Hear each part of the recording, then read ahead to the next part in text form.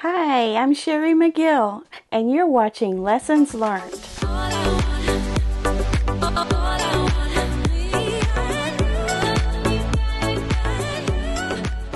Hello there, welcome back to Finish It Friday.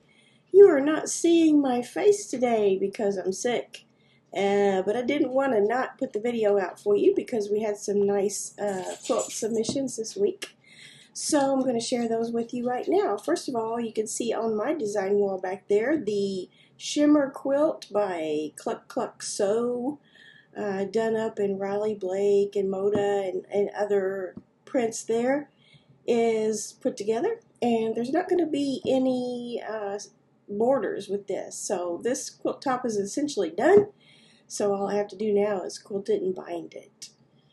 And then let's go ahead on to your submissions. I have one from Anja from Holland. She submitted her work before, and she does some wonderful stuff. She did this rose kind of pattern, flower pattern there that's just really mesmerizing. It just really looks like art. And then look at the quilting on the back there. How that is mimicked of what is on the front. Here's what she says about it. She says, last Sunday, I finally finished my rose garden. I made this for a coworker who asked for flowers in lots of colors. It's made from scrap strips. The back is just off-white, but you can see the quilting on it. It took me a long time working, but I'm pleased with it. I hope my coworker will like it also. I am sure she's going to like this. It's a beautiful job. Love it. And then Pam submitted her last vintage mystery block that we did. I think she's still working on some of the other blocks, but she got her house block done and wanted to share that. And she's submitted some before with this beautiful blue and chickadee fabric, and she's used that for the sky, so that's really cool. She asked me about her green door, if I thought that it looked good. I think it looks great. So keep working, Pam. You're going to have your quilt top done here before long. And then Ernest Sewell, he did a wedding quilt recently.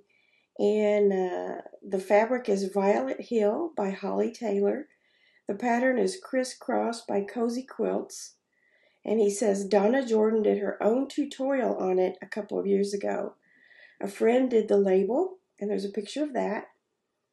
And he didn't remember what the backing fabric was from.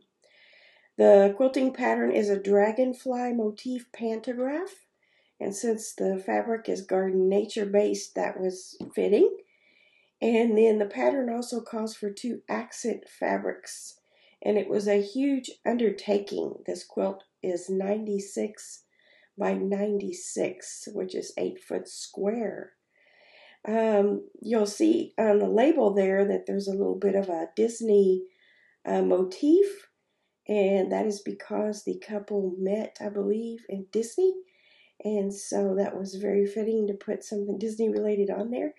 And he's already gifted the quilt, and they loved it, as I can imagine.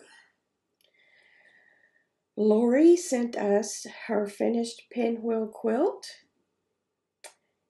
And she says the pillow shams are made from a charm pack. Sashing and binding were jelly roll. The fabric is Royal Knights 5-carat gems from Wilmington. The backing and background on the shams are from Joann's. And I think they coordinate well. Yes, they do.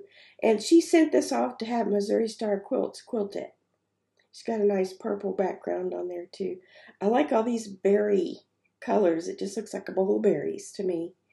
But nice job on your pinwheel quilt. And then Jenny, she says she enjoys watching the channel. She's a beginner quilter, and this is the first quilt top she's completed. And it uses French General fabric by Moda. And she's very happy with how it turned out.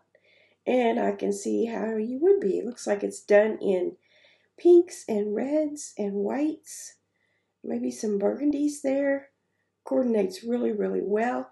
An easy block pattern, but once it's all put together, it looks very complicated. Beautiful. And then Giselle sent us one too. It's a panel quilt. She said she fell in love with this panel, so built this quilt around it for the first time and love it. I decided on a local long armor and had it done in hollyberry pattern as a gift to myself.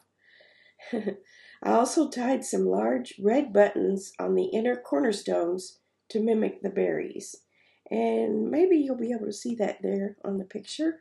She's got those big buttons in the corners. She just did a embroidery floss tie there. But that's a really cute panel with the red birdhouse and the chickadees on there.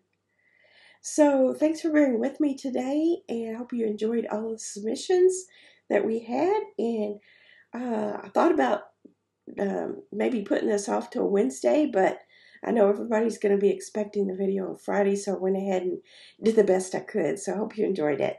I'll see you back here on Monday for Monday Quilt Chat. Bye.